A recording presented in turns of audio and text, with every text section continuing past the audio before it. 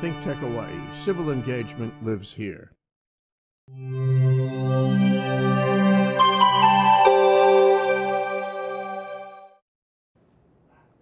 Welcome back to the Cyber Underground. I am Dave the Cyber Guy. That's right, Dave Stevens. I teach for the University of Hawaii at Kapiolani Community College. I teach information technology, network security, and ethical hacking. And with me today is one of my colleagues, Assistant Professor Hal Corcoran, also an IT professor. And we call him Hal the Networking Guy. Welcome, brother. Thanks for coming in. Thanks for having me back. Thanks for letting me torture you again on the air. The news of the day, the show that writes itself. Right? And Trump just keeps making it better. A lot of interesting things going on. Yeah, but let's start out with some good news. Brian Krebs is the security researcher, so I get his blog all the time. But NPR picked this up. You said, and I think I heard this too. The credit freezes now are free in all 50 states. So let's go back in time for people in the cheap seats. You may have heard Equifax lost a bunch of our data, got hacked, and people want credit freezes because that data that they gave away, people could use it to become us and create other accounts being us. So identity theft. To protect against that, you can freeze your credit report so no one can apply for credit without you saying so. But that's also you. So before you apply for any kind of credit, you can unlock, but then you have to relock it. And then it used to cost, how much were you paying for that? It was $5 each time that you unlock it and $5 to relock it. Again, so right after Equifax, I was notified that my information was part of that breach. Yeah. So I went and put a freeze on my credit. I was able to do, about maybe half of the credit bureaus allowed me to do it, and they charged $5 each time. And but a couple of the others, I wasn't able to accomplish it. Even though I tried, their websites didn't work, or you'd end up, on some phone tree that was just a dead end. But I did put a hold on the ones that I could, and then, of course, I switched cell phone providers, and so of course they wanted to do. Oh, so you have to unlock. So I had to, they wanted to do a credit check, so I had to go unlock it, come back, let them do the credit check, go back and have it locked again. So there's $10 every time. So I'm really happy to hear that at least it's free. I hope they can make it a little more streamlined too. Well, there was a cost per organization too. Yeah, Equifax, this TransUnion. is for each one. Yeah. This is $5 for each one that you unlock. But when I changed phone providers, I asked them which bureau are you going to use. So I only needed to unlock that one bureau. Did they tell you? Yeah. Oh, that's good. Because usually, sometimes they check all three. You'd have to unlock them all and put them on. That would have been $30, right? Both ways. But so I'm really happy to hear that now it's free. Yeah. But I hope they can also do something to streamline it, so you don't have to go to 6 different this is not sounding sites fun. Or different it's like sticking your hand in a blender. It sounds like yeah, it's not fun. It's not easy to accomplish, but if it comes down to it, it could save me an awful lot of trouble. I mean, as opposed to if someone gets hold of my information and opens a bank account or gets a loan in my name or something, that could be a nightmare. So. It's interesting to note, though, that this change had to be legislated. These companies would not do this for free. No. Even though one of them was solely responsible for one of the biggest breaches in the history of data. And it just amazes me that companies will not do the right thing. They'll charge for it. And keep digging customers for money until the law says you must do these things. And I just have to emphasize that because there's a balance between deregulation and regulation. You can't just take all the regulation away from companies. We were talking about the other night when the EPA, before the EPA was around, so many chemicals got dumped into the Cuyahoga River that it got set on fire at one point. The river was on fire. Yeah. So the companies don't do the right thing unless they're told to do the right thing, in my opinion, at least the bigger companies. Because they're in it for their own self-interest, yeah. That's not their goal. Business. Their goal is profit, right, and to make money for their shareholders. It's not to protect the environment. It's not to protect people. It's not to be good citizens. Make money for the shareholders. Not their goal. Yeah. They're there to make money, and if polluting makes money, then it's it makes sense for them to. That's what they're going to do. I think they just think of it as collateral damage. Yeah, but we made money.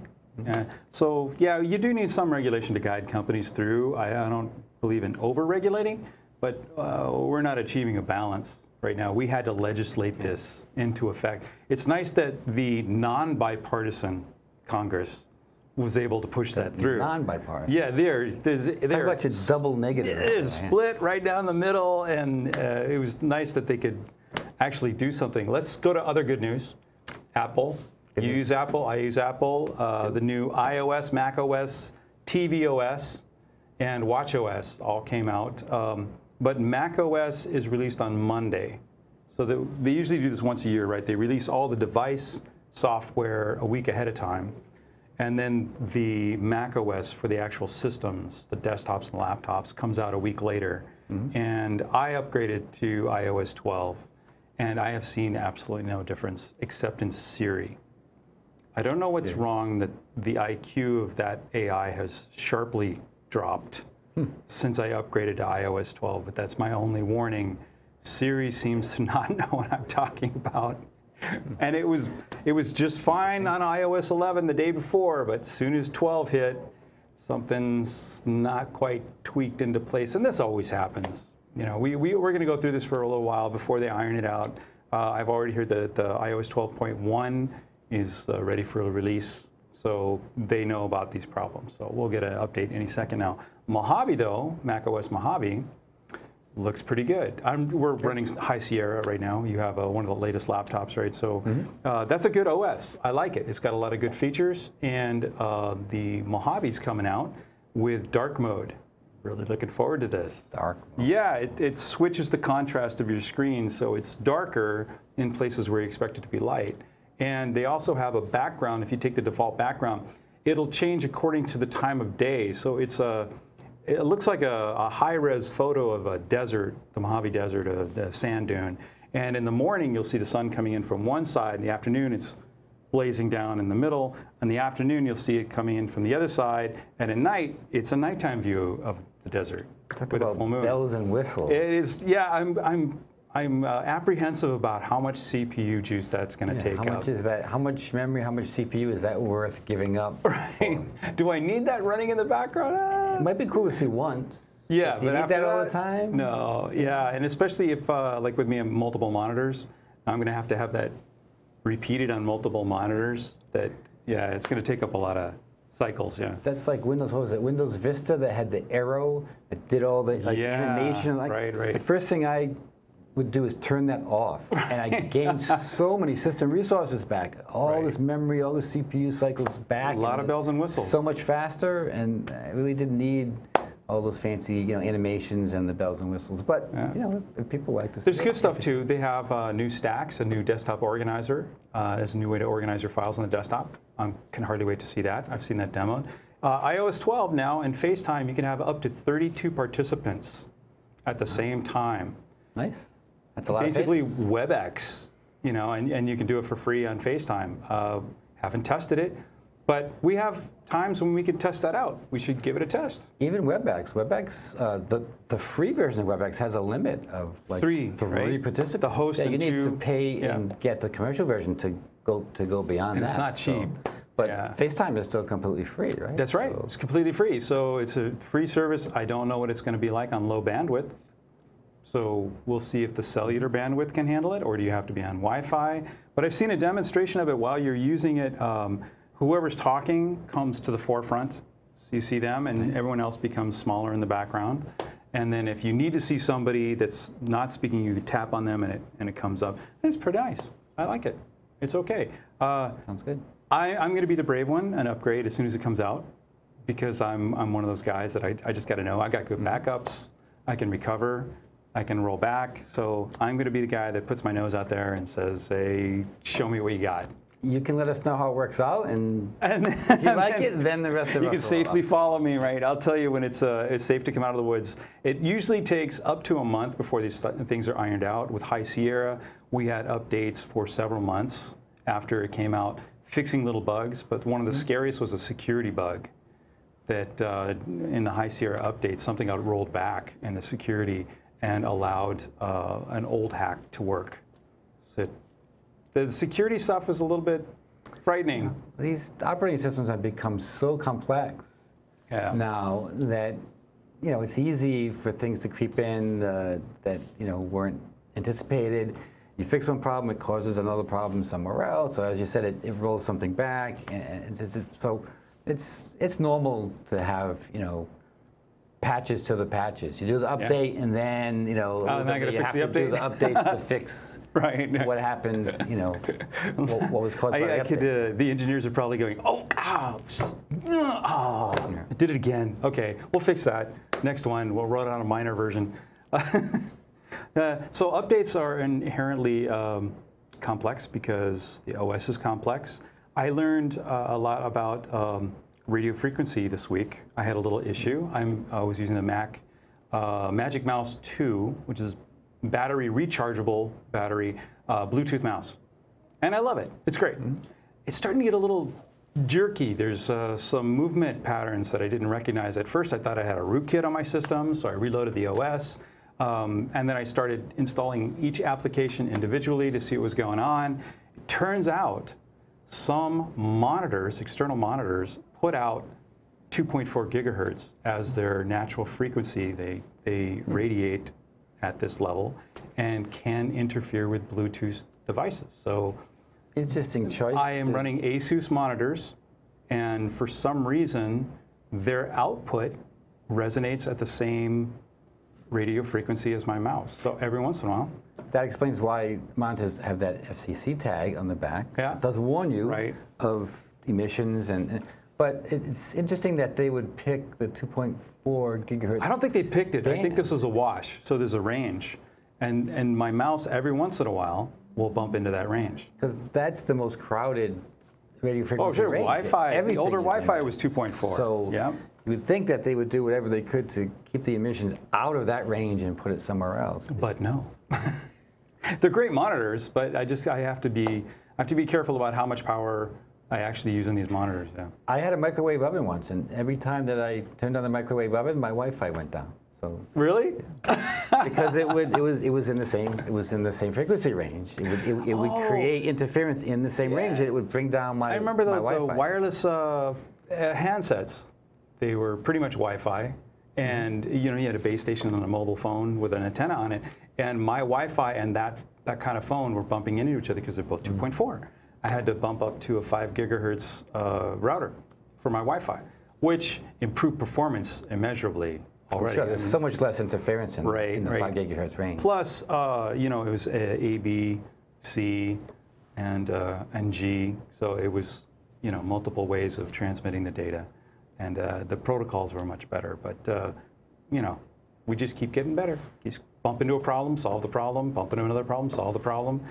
Windows, we're waiting for the next one to come out here. They've hinted at a couple of changes. Windows 10, I like it. I don't like it as much as Windows 7, but that's not the problem anymore. Liking something doesn't mean you should stay with it. There's so many security issues coming out every day for older operating systems that you're taking enormous risks staying on those older operating systems. I think a lot of people would love to stay with Windows XP. That was probably the most stable, popular. Rock hard. But once the support to patch the security issues is gone, you just can't stay on that operating system because you've got this big bullseye on your back. You become a huge target. Oh, yeah, and the tools that come out to perform those hacks become easier to obtain and easier to use. So script kiddies, people that have never hacked before can take a little tool and point it at you and you can take Metasploit Metasploit. And in like 30 seconds, they've got your machine. You've got it, yeah. Well, let's take a little break. When we come back, we'll talk about our least favorite president of all time. That's our current president, the orange-headed buffoon. And we're going to talk about some of the things he's done and how he doesn't think before he actually pulls the trigger. And it's starting to affect us in the technological industry. So until then, people come right back and stay safe. Aloha, my name is Mark Shklov. I am the host of ThinkTech Hawaii's Law Across the Sea. Law Across the Sea is on ThinkTech Hawaii every other Monday at 11 a.m. Please join me, where my guests talk about law topics and ideas and music and Hawaiiana all across the sea from Hawaii and back again. Aloha. Aloha, I'm Wendy Lowe, and I'm coming to you every other Tuesday at 2 o'clock, live from ThinkTech Hawaii. And on our show, we talk about taking your health back. And what does that mean? It means mind, body, and soul. Anything you can do that makes your body healthier and happier is what we're going to be talking about. Whether it's spiritual health, mental health, fascia health, beautiful smile health, whatever it means, let's take healthy back. Aloha.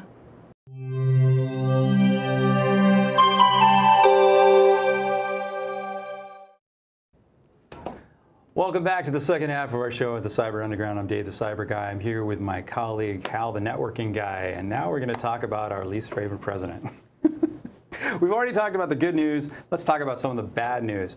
I think our president tends to have a thought, it comes to his head, and he fires something off without thinking through the consequences on the other side, and it's starting to get really old. Let's talk about some of these executive orders that he's done. Oh, but first, let's talk about how he wants to declassify documents in the Russia investigation and then changed his mind. So he was saying that the FISA documents, the federal warrants to go, you turn this into a judge and it's security classified so you can't share it with the public. And you say, we need to go monitor this person. Please sign off on this order. Those are FISA warrants. And he's saying that they were illegally obtained and contain false or misleading information and were based, heavily based on the Steele dossier, if you remember that, from that former MI5 operator, yeah? So that's probably not the case, but he's also changed his mind again. He doesn't want to declassify. At the recommendation of all his people around him saying, you really shouldn't do that. That's an ongoing investigation, and we can't throw that information out there in the public just to save your ass. And I can't believe that we have this kind of president in there. He probably, was told that one thing, you as you said, you don't share information about an ongoing investigation. That's a long-standing policy. Well, for multiple reasons. You share the information, the case could go bad, you could lose the case, witnesses could get corrupted, or juries could be corrupted, and you just have so many complications.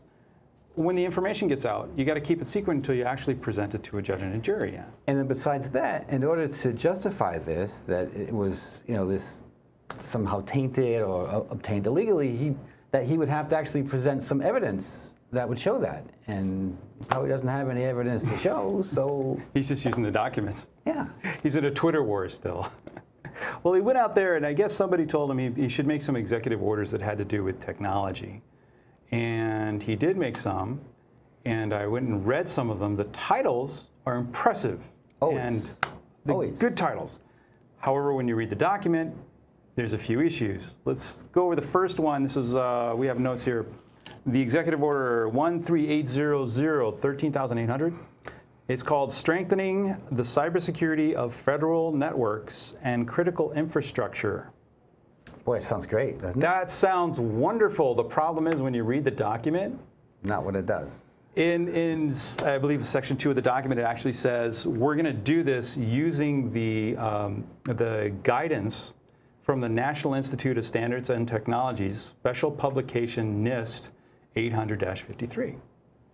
That's the DoD network standards. So that organization is responsible for making all these standardized documents and updating them every year so they're current and they're relevant and they're meaningful. Because technology is changing so rapidly. It's a continuous ongoing process to update and maintain these Unfortunately, standards.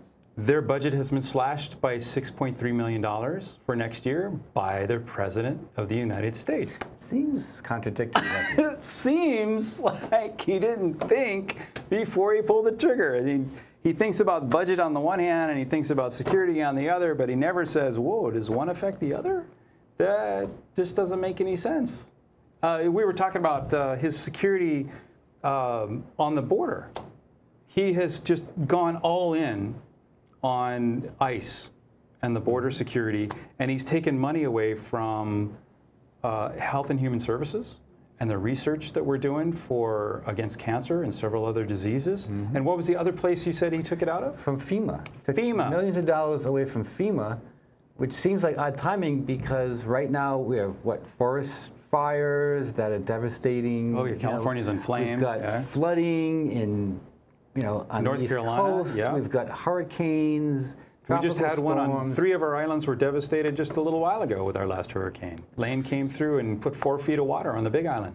So you think, if anything, you'd want to be strengthening FEMA, not taking away from their budget at this You're time. using something I'm familiar with, but I can't put my... Oh, logic. Oh, right, yeah, logic. Sorry. So there's shouldn't. Trump over here, and there's logic way over there. They've never met. They don't come together. There's ego and sexism and misogynism and immaturity and stupidity, and that has met Trump multiple times. I mean, they're good friends. Those are the skeletons in his closet, and there's no closet door. You walk in his house and you look to the right and you see all that, plus the incestuous nature of his relationship with his daughter, which I think is kind of weird. And it's not just an ordinary closet. It's like one of those big walk-in closets that's like a room to itself, right? So you can walk in there and have a party with all the skeletons, right? I'm getting really tired of thinking there's some good news on the horizon and maybe Trump's actually done something right, and that's just not the case. Let's go over a couple of the other executive orders that sounded great, but. So we have 13803, reviving the National Space Council. So this council was created in 1989, but it kind of just died on the vine by 1993. There's no participation, no motion, no nothing by 1993. It just died. He wants to revive it. The problem is, when you look at the members of the council, so have you ever seen a cabinet meeting where Trump invites the media in and all those people around him say, thank you, Mr. President, for being such an incredible dictator, and we're going to praise Mussolini, and good job being a fascist. And everybody says the same thing.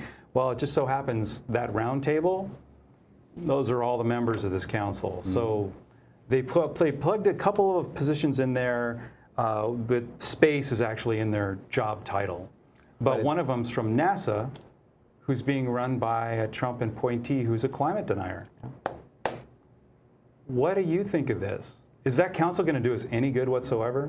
It seems odd to have Space Council with, with people who don't necessarily believe in science. I mean, I think, to me, that those two things... It's like the Flat Earth Society doing a scientific project. And they're chaired by Pence, our vice president. I think maybe Pence didn't have enough to do, so they threw him in there, basically under the bus, because this council is not going to be able to do anything meaningful.